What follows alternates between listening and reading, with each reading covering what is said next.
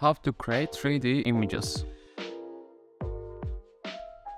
In this video, I will share the 4 different methods I use to create these panoramic views. You can find the timeline of the video down below, so feel free to skip any part you wish to. First, I want to try out if I can create HDR panoramic images with Midjourney. In case you don't know, Midjourney is a generative AI where you can create images using text and other images. It is the most popular one at the moment. I tried to create a neighborhood view by adding keywords like panorama, 4D rendering, 360-degree view to my prompt. The result wasn't so bad, but the theme is pretty obvious. Then I tested out with something more abstract, this space view. The overall view was pretty nice, but it's not so good as an HDR image because the top and bottom parts were pretty bad.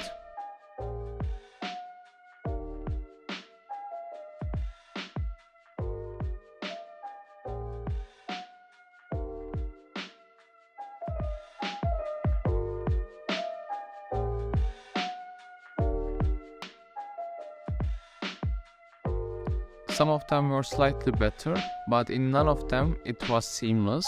If you want to use partially some part of it, you can maybe use it in your renders, it could work, but not as a panoramic image.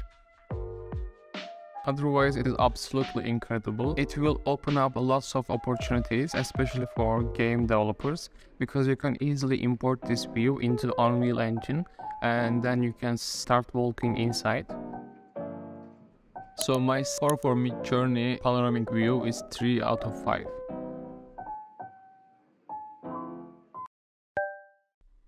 For the second method, I used a website called Blockade Labs.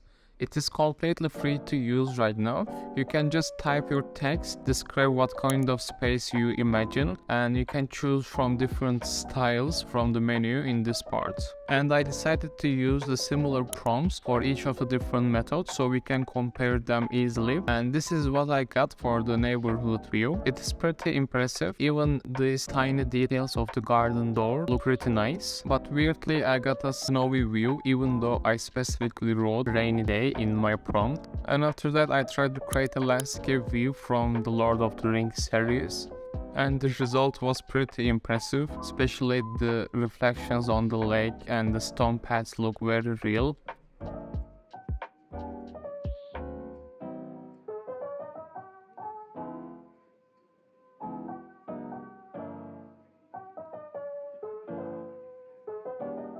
You can also try the remix option to change the style of the space without changing the actual environment. I tried to turn this view into something more dark and it actually created a Mordor on the top parts.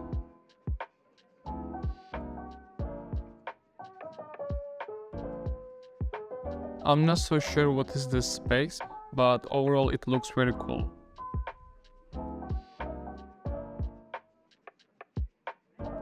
Afterwards, I tried to create some interior views. The general quality of the images are super nice. It's completely seamless, so it's a proper 3D environment, but most of the space doesn't make sense. Especially for this kitchen scene, there are several stoves and sinks.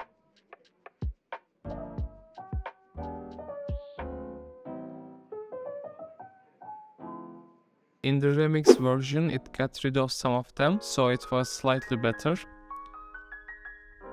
Overall, it works pretty nice, so I really liked it. I gave 4.5 out of 5.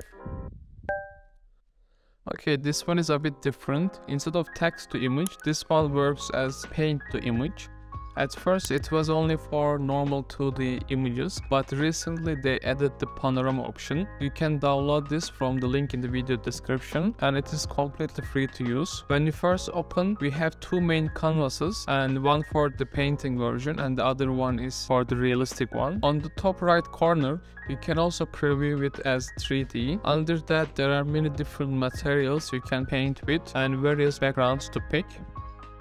I will first select hill and paint a small hill in the background. So once you paint something on the top, it will automatically update the view on the bottom and it will adjust the elements you paint into this environment So you can see the beautiful sunset on the hill. And you can see the final version here. This rock looks a bit weird, but other than that, it looks pretty nice. Since you are just painting, it was pretty fun to play with it, so I created a couple of different ones. You can create super realistic scenes with Nvidia Canvas, and it creates a perfect panoramic view, so there is no seam at all. The only downside for me that it can be a bit limited. If you want to create landscape views, they are absolutely enough because we have around 20 materials to choose from. But if you want to create something different, it can be a bit limited. That's why my point for Nvidia is 4 out of 5. And lastly, I tried to create 3D images using Stable Diffusion. I used this 360 view LoRa model. You can find all the links in the video description.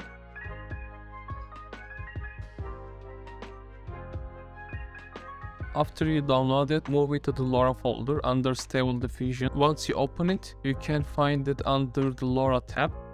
Before I tried this, I downloaded an extension called Panorama Viewer. With this extension, you can preview generated images as 3D directly inside Stable Diffusion user interface, so you don't need to find the image after each generation and open it in another application to view it as 3D. Once you install it, click on Apply and Restart.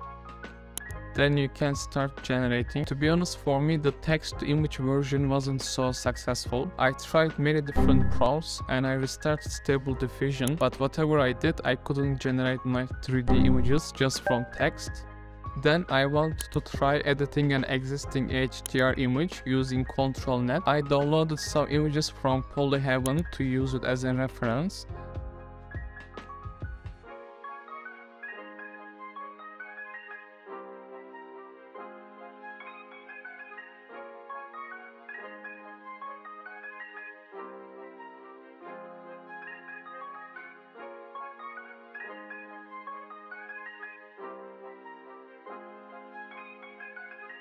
There are two important settings you should change before you generate.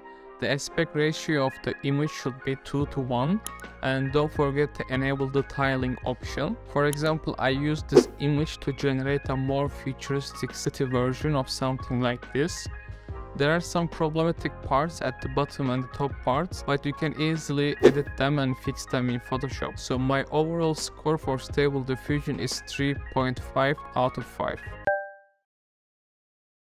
And that's it for this video.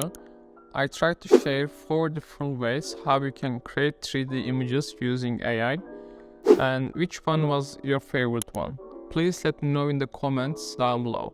You can find all the websites and tools I used in this video in the video description. I hope you liked it and see you in the next video.